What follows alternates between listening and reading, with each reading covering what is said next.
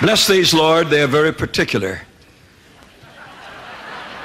They came from everywhere to this place. They laid aside the duties laid upon their hearts in order to come here. And they're hearing, and they're changing.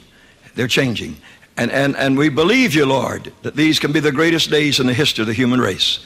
So bless these in Jesus' name. And all the people said, amen. It's so good to see you. Turn to the one right by you and say, my, you look so pretty.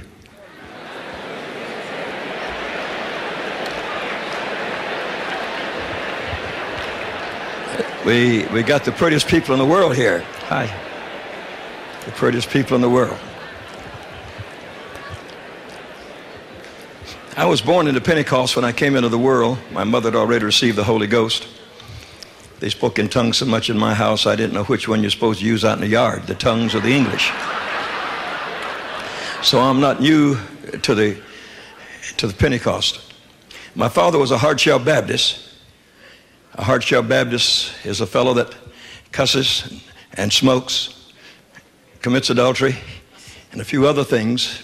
But on Sunday, he goes to church, puts on a clean shirt, goes to church and sings Amazing Grace. And all the angels up there fold their wings and say, it's amazing.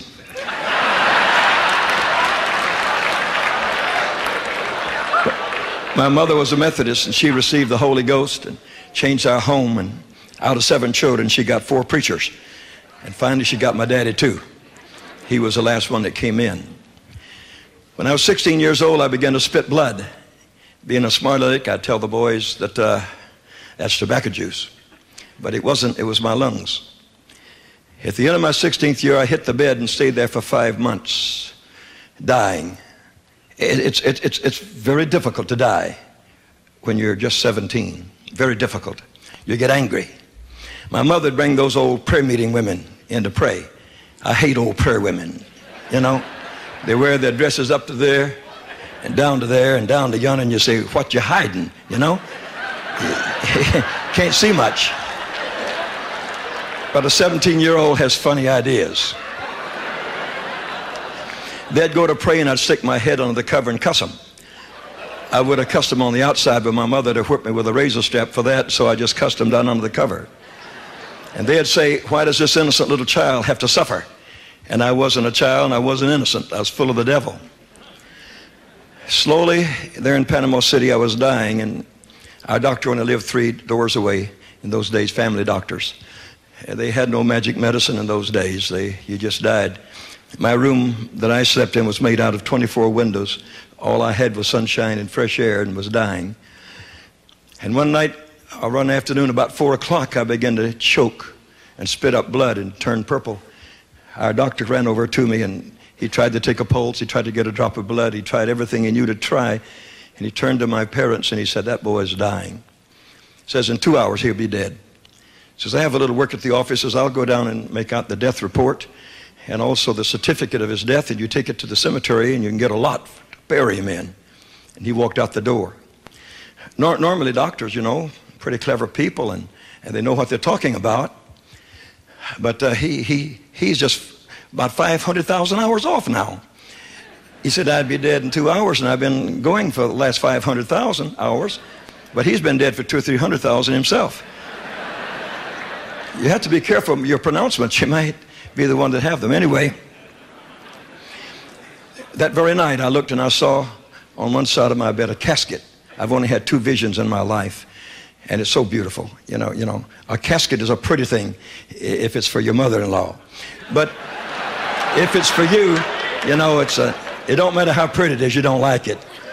And I looked at that thing and I just hated it. God said, that's yours. And I turned my head the other way, and there was a wall and a Bible against it, open. The Bible was standing up. God said, if you're a preacher, I'd let you live. I said, I don't like preachers. My daddy taught me not to like preachers. And I'm just like my daddy. God said, well, go ahead and die. I looked over, and the casket was still there. So I turned my head back the other way, and the Bible was still there. That's what you call being between a rock and a hard place. I didn't want either one of them. I didn't want to preach. I didn't even want to get saved, much less preach. I didn't want to die, And so between the two, I finally said, Lord, if you just let me live, then I'll preach, you know. And that was the first time in my life that I knew down deep inside that I was telling the truth, because I was a habitual liar. But I knew that if I said yes, it was yes forever. And so I said, and furthermore, Lord, if you'll let me live as long as I preach, I'll soon be the oldest man in the world. You know, you can't help being Irish if you're born that way. I woke up the next morning and I had no fever for the first time in 6 months, and it was gone. I had no pain in my chest, and where I drew blood every night off on my pillow from out of my mouth, there was no blood there, and I felt good. I was hungry, and my mother, you know, precious little mother, she was swarming right close by, and I looked up and I said, I'm hungry. She says, I'll get you some grape juice. And I said, I've had all the grape juice I want for the rest of my life. That's what they give you when you don't know what else to give you. They'd fed me liquids for the number of weeks I hadn't had any solid food. I said, I'm hungry. She said, what do you want? I said, you know, regular breakfast like my dad has. You know, 17-year-olds always want what their dad's got. And you know, down south when I was a boy, we didn't smile at the breakfast table, we used it. Hot biscuits made in the kitchen. Ham that you can't read the newspaper through. Grits. How many have had grits? That's soul food, you know. And soul food, gravy that's thick and white, and has a lot of good things in it, including pepper. And that's P for power. And so I said, I want just what my daddy had. She said, you can't do that. And then she thought, well, every dying person, see, I was already over time for dying, about 12 hours here. And she said, every dying person has a last request. Says, I'm going to give him his last request. He'll be dead in a few minutes.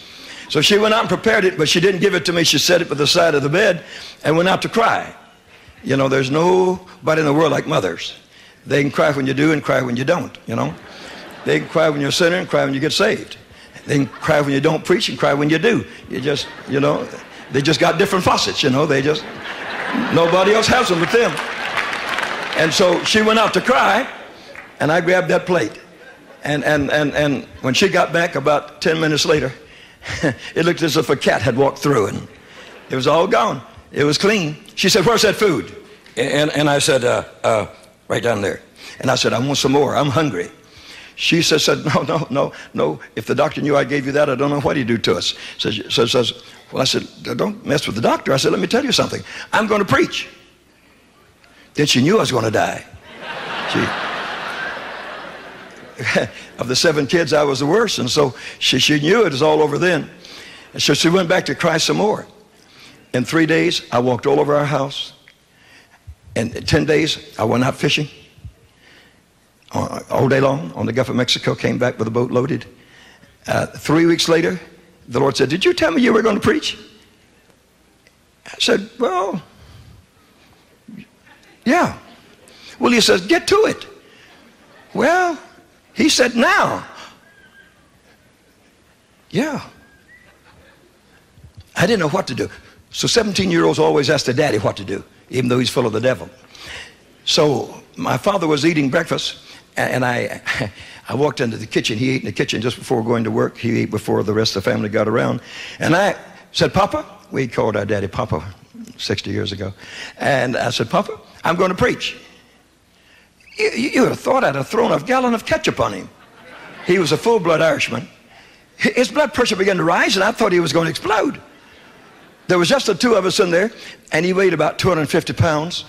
Was an enormous man, been a machinist ever since he was a teenager, tremendous muscles, and he was just puffing up. And then he hit the table with both fists, and his coffee cup came in the air. And he said, well, I'll be damned. And he began to cuss me. He said, you're going to starve to death. Well, I didn't know but what they had a graveyard for preachers that starved. I hadn't investigated, you know. I knew some of them did disappear and didn't come back, but I didn't know where they were, you know. But you always believe your daddy when you're 17. And he got real angry. Now, when he liked me, he called me Lester. But when he didn't, he'd say, boy. And you could just feel your toenails curl up a little, you know. And he said, boy, I'm going to work and I'll finish this tonight. I said, oh God, there won't be anything to finish, you know. I went up to my bedroom and I fell on the floor on my belly, and I hurt like a little kid can never hurt. I was just trembling all inside. And suddenly God just spoke and said, read Isaiah 41:10. I didn't know what it was anymore. Maybe some of you would know. I just grabbed the Bible to see what he said. It said, fear thou not. And it seemed as if a hand went down my throat and pulled out something like an old turnip with long tendrils, and fear was gone. And it hadn't been back yet. It made me a new man. Yeah. It said, fear thou not. I wasn't afraid of my daddy. I wasn't afraid of anybody. It was gone. I said, well, he may have something else. I better go back. Fear thou not, for I am with thee. I said, hey, my papa's not going to go. He made that very evident. Hey, you're going to be with me? Fear thou not, be not dismayed. Well, he said I was going to starve. So I guess I don't need to be dismayed. He said, for I am thy God. Oh, I said, Moses, God? Yeah. Moses, God? Elijah's God? I said, yeah, that's, well, I says, I'll take it. If you be with me like you were with Moses, well, I'll take that. I got up off the floor, dressed, put all my earthly belongings in a little case about this long. They're fiberboard cases. You people that are over 50 have seen them. You bought them at Woolworths for 19 cents. They're $4.98 now, but they're not as good as the originals, you know. They were pretty steady. And I found that little case in the closet, and I put all my earthly belongings in it and had a lot of room left over. And I walked downstairs. Now, these little Christian mothers, they're darlings. They're always there. Before I could get down the steps, there she was. Where are you going? Out to preach. Out to what? To preach. You're going to preach? Well, I told you I was going to preach. Oh. And then she cried some more. She says, where am I going to write to? I says, I don't know where I'm going. She says, you're going to go without knowing. I said, where you go is not important. Going is important. Well, she couldn't understand that either. So I kissed her goodbye and walked out on the sidewalk there on the front porch. And the kid that took me fishing, about 2 years older than I, he said, hi, Lester, where are you going? And I said, out to preach. He says, really? They knew how mean I was a few days before, you know. Really? I said, yeah, God's called me to preach. He said, can I go too? Well, I said, well, what could you do?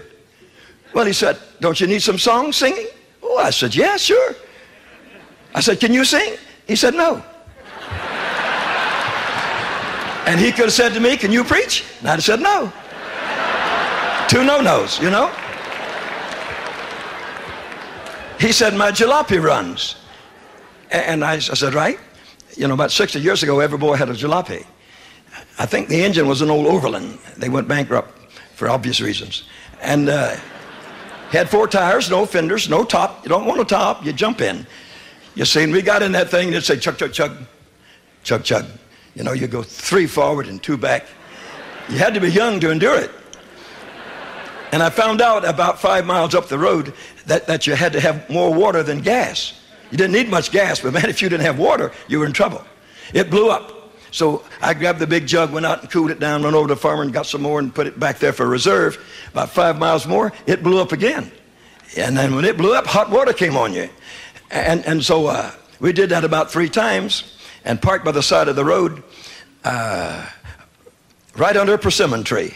And I had my first meal away from home. Persimmons. We must have eaten 100 of them. Thank God they were ripe. Then we chugged about 2 more times, and out in the middle of a field, I saw a little white building, schoolhouse. I says, I'll take it.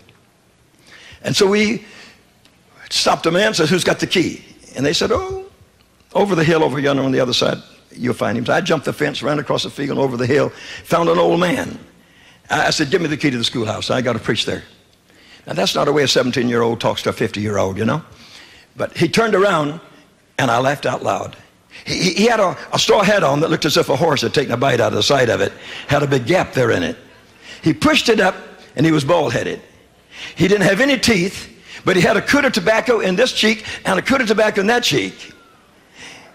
And he was groovy. It was running down both sides and falling off of his cheek. Now, I'd never seen anything like it. And I said, give me that key. He was just about to say no, and I said, oh, you can't say that. I said, I was dying of tuberculosis down in Panama City, and God said that I could live on one condition, that I preach, and if you don't give me the key, I'll die, and you're to blame for it anyway. Now, that'll get a key out of a farmer. I don't know about a city boy, but a farmer will give over a key. He gave me a long, greasy string with a key on the end of it. I said, I need a lantern, too. So he gave me a lantern, and I went over to his house and picked up the lantern, went over and swept out the little old schoolhouse of my friend. And that night, 8 farmers came to church, not one woman. Now, I don't know who got them all notified about it. I didn't notify anybody except the one man. 8 of them. They came down and sat in those homemade seats. This was during the Depression. And they didn't stop like you did. They just kept on going till all you could see was a nose and a bald head. I told my friend, I says, the meeting's all yours. And you would give a lot of money to sing the first 10 minutes. He couldn't sing and they wouldn't. Now, it was something else. He came back and sat down and he said, this meeting's yours. So I got up and looked at those 8 guys, and I hated every one of them. And I didn't know what to do. I said, I know what I'll do. I said, I'll tell my life story. There's nothing so interesting as a life story of a 17-year-old. He knows it all, and he's been everywhere, you see? And so I proceeded to tell my life story. And those farmers hadn't heard anything like it lately, and they would hit the desk and spit tobacco juice. I don't know which one was the champion, but they could spit a circle that big and hit the wall with it, poop, and it would run down the wall. And that made me mad too. So they would spit tobacco juice while I talked. I told them the story of my life, just as it was. I was very simple with it. When I got through, I was so upset at him. I says, you can go. And under my breath, I says, and I hope you go to hell, every one of you. You see, I didn't belong to the Church of God. I hadn't gotten sanctified. In my denomination, they didn't teach that. But anyway, they went and I went. The next day I told my friend, I said, there won't be anybody out tomorrow night. We didn't announce any more meeting. I said, let's just look around the farm. And I said, I think we'll go back home after we give one chance tomorrow night. So we looked around the farm all day, and that night there were 30 people out there. I said, where'd these people come from? I didn't invite anybody. The farmers that go around and told the other farmers, he said, the biggest liar that ever came through here is over at the schoolhouse. So they had come to hear a liar, and I didn't know it at the time. 8 or 10 of them was women, and you know, country women can sing real good.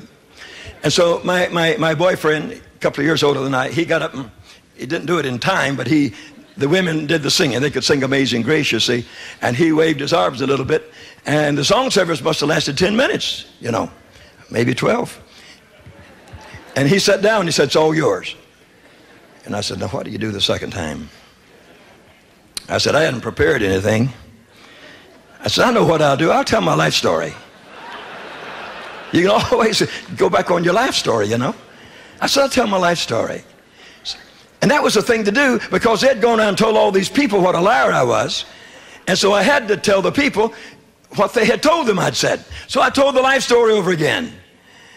And right in the middle of my talk, they'd stand up and spit tobacco juice out. I told you that's what he said. And I didn't know what they were talking about. But by the time I got through, I was so mad. I said, go on home. And under my breath, and I says, I hope you go to hell. I was an angry young man. The next morning, the man we were staying with says, how long are you going to stay here? And I said, I don't know. I thought I'd get to leave today, but too many came out last night. He says, how long did these things last? I said, how do I know? This is the first one.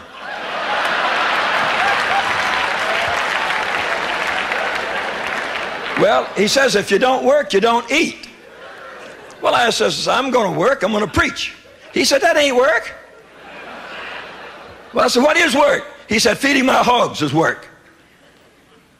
Now, I said, I've seen ham on the table, but not in the rare. And I hadn't been out in the country. I was born in New Orleans, lived in Mobile and Panama City, but I said, I don't know anything about hogs except on the table. But he says, I'm going to show you. He says, these are slop. And I almost vomited.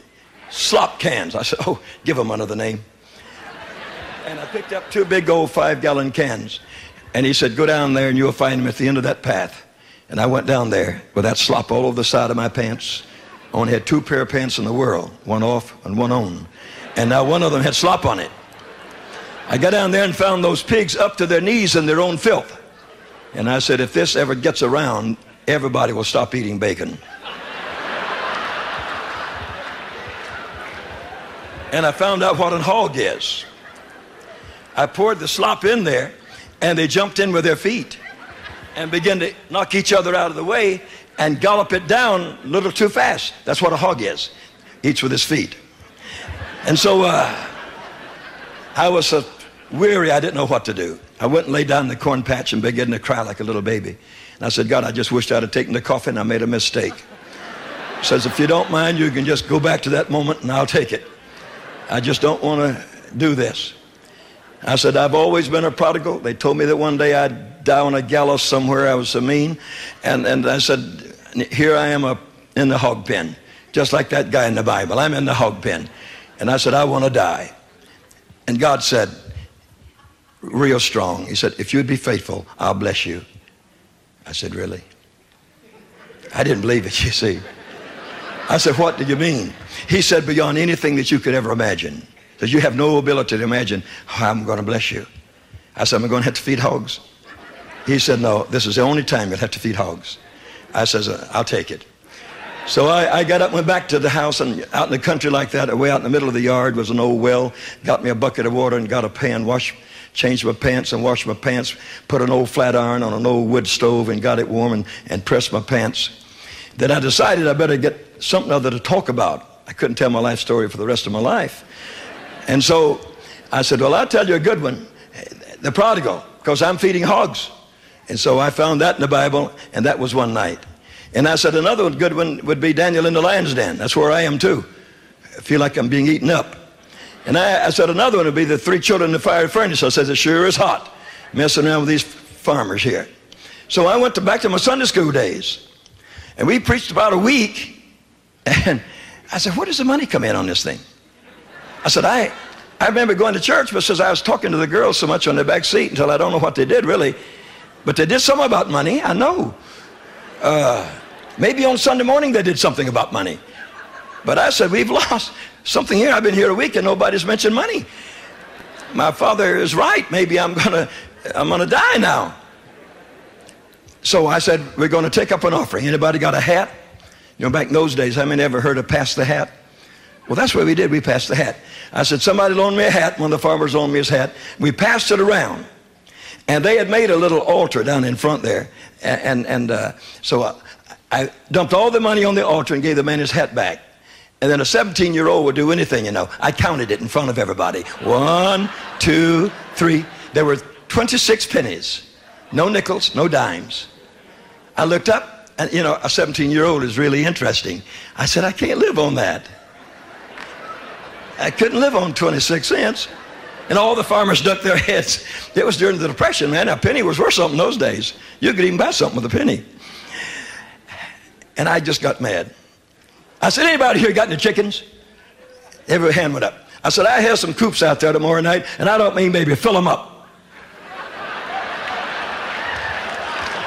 I said, anybody got any pigs? Every hand went up. I said, I have a coop over there for pigs tomorrow night. Fill it up.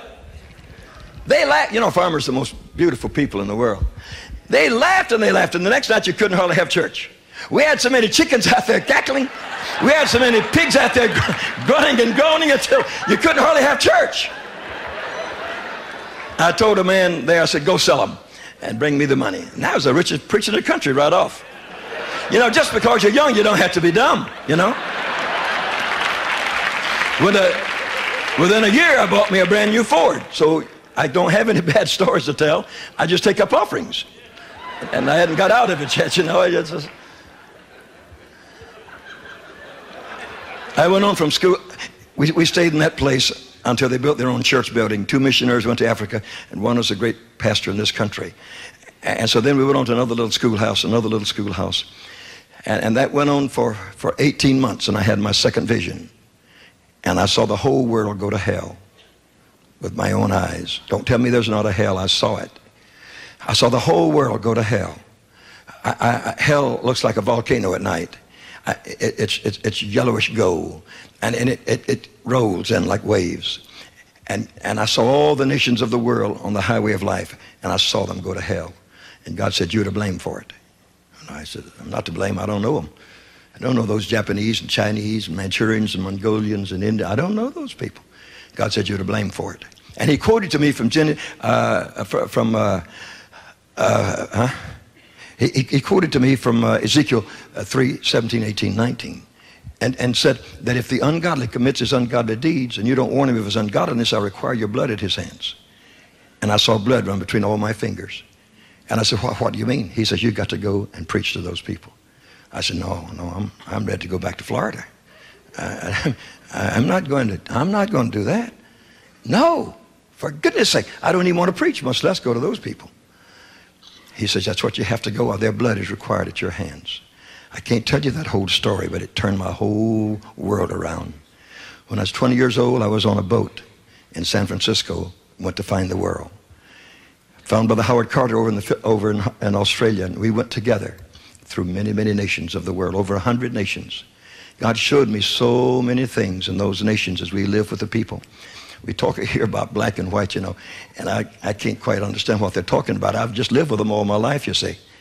I've lived with the third world people since I was 20 years old, and so I don't see any difference, Some of the greatest friends I've ever had in my life were Chinese and Filipinos and Africans. I mean, I never had people so close to me as they were. So to me, it's so natural. Your skin about 1/16 of an inch thick, but on the inside of there's blood. And once you get inside that skin, you got the real person. The life of the flesh is not in the skin, it's in the blood. You see, it's in the blood. And so if you never get past that skin business, you got the real thing. Because if one of these black brothers here was sick, my blood could save him. And if I'm sick unto death, his blood can save me. Our blood's the same, you see. And so we're blood brothers. And we thank God. We thank God that with God, all the nations of the world are the same. And in heaven, we're all going to look alike. Look alike.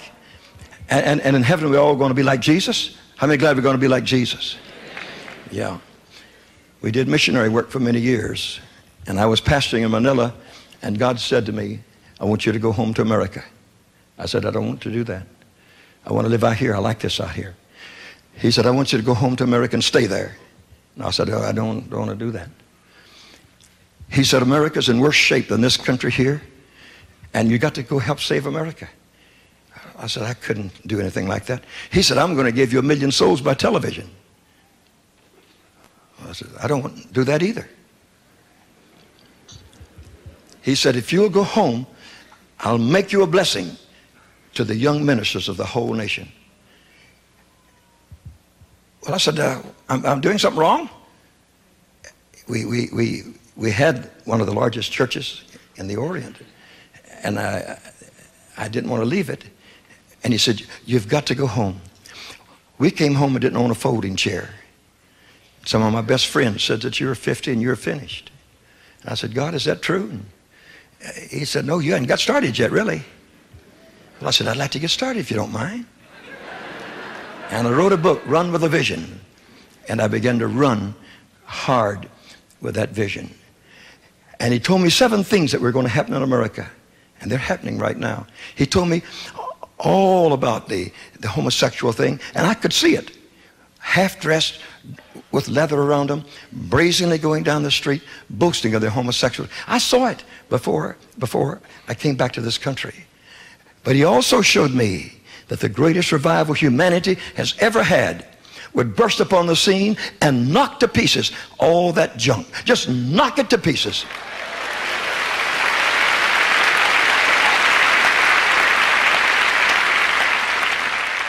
He's given us television station after television station.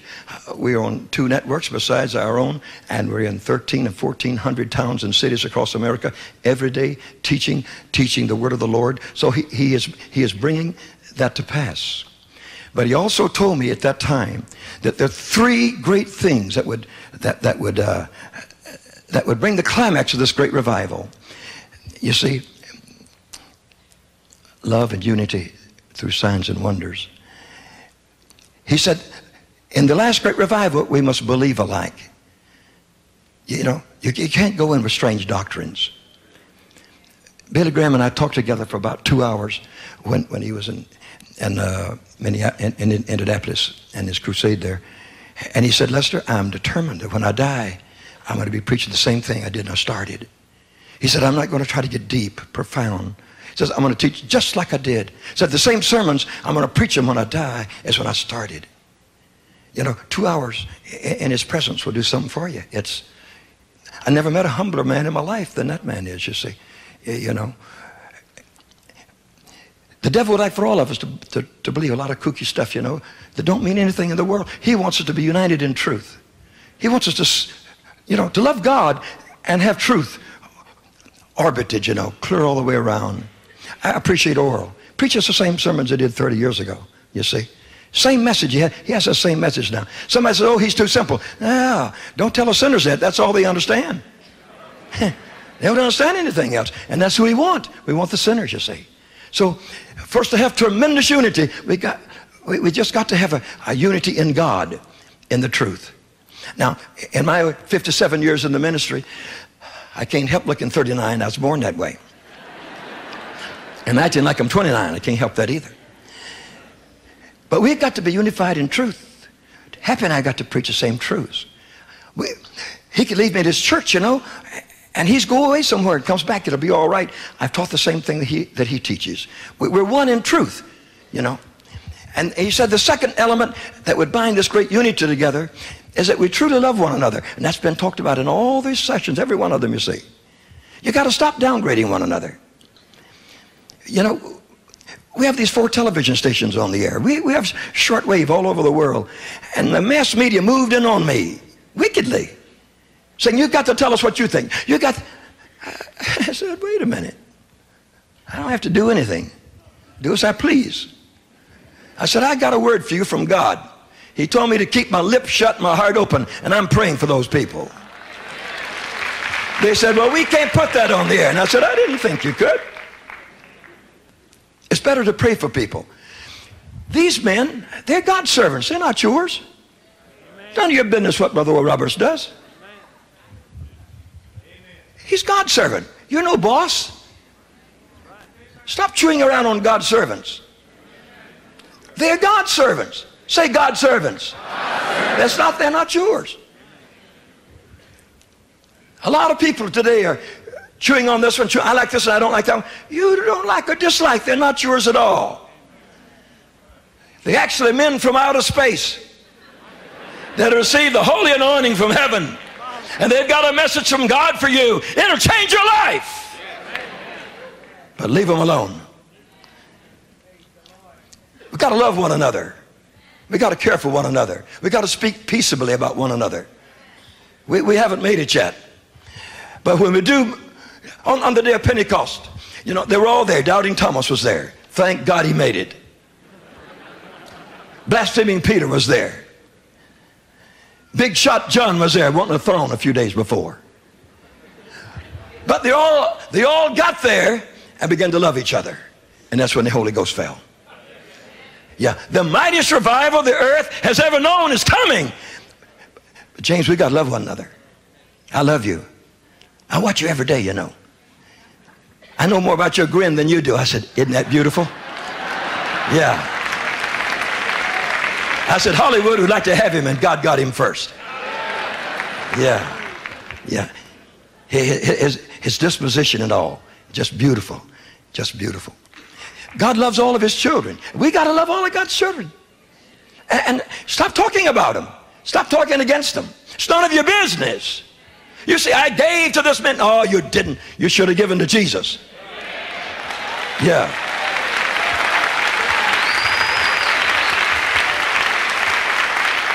And it's Jesus that's going to make it all right for us. The first great power of unity, a cable that holds us together, is truth.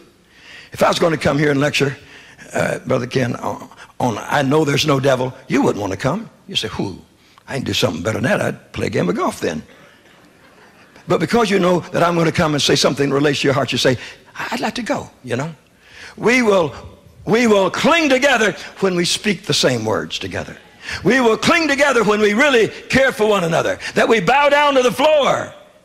My sons are here, 2 of them. They'll tell you that when I got home from the Orient, the first thing I did, I called my sons together in our prayer room there in the TV station. And we knelt down and I prayed for all these men. Now, they'll tell you that. That's the first thing I did. We knelt down together and we prayed for all these men. They're brothers, you see. And so we prayed for them. But I was preaching this morning, some of the greatest preaching I've ever heard in my life was in this place this morning. You're the luckiest bunch of people in America and don't know it. You're here. Yeah, you're here. The third great string that holds us together is morals. God's had a problem with that from the beginning, evidently. And the devil would like to destroy the church through immoralities. If you knew that I was not a moral person, you wouldn't want to hear me talk. You just wouldn't want to hear me talk. But if you know that I have lived right and clean for all these years, you say, I'd like to hear him. It is so necessary for us to be a pure people. Now, having lived so long, you know, several generations, you know so many things, you know. You just live so long, you know so many things. Some of that stuff you have to forget too. But I've never in my life met a preacher that intended to fall morally. Never met one in my whole life. The devil snares him into it. The devil snares him into it. If you shun the appearance of evil, you don't ever meet evil at all. You just shun the appearance of it. And if God would help especially our pastors and our laity too, just to live a good, clean, pure, holy, consecrated life, it's amazing the mark it would make on the world that we live in today. If there's anything that'll break your unity from this brother's unity, is for him to commit adultery. And you suddenly say, I don't think I want to go see him anymore. He put something there. Our cleaving together has to do with our insides being clean, with our loving each other being pure, and our loving God being pure. It is so simple, really. And then when we do, we're going to have love, we're going to have unity, and we're going to have signs and wonders. And we're going to have signs and wonders. I prophesy that the greatest revival the earth has ever known is in the offing right now. And as some were saying this morning, it's already falling in certain parts. And we sure don't want to miss it. We don't want Africa to get it all. We don't want South Korea to get it all. We want our share of it. And by the grace of God, we're going to get our share of it. God has told me that by television and a 30-second prayer, I shall cast the devil out of 10,000 people, and they'll be wallowing all over their front rooms 2,000 or 3,000 miles away and come up from there clean by the power of God. Hallelujah! Glory to God!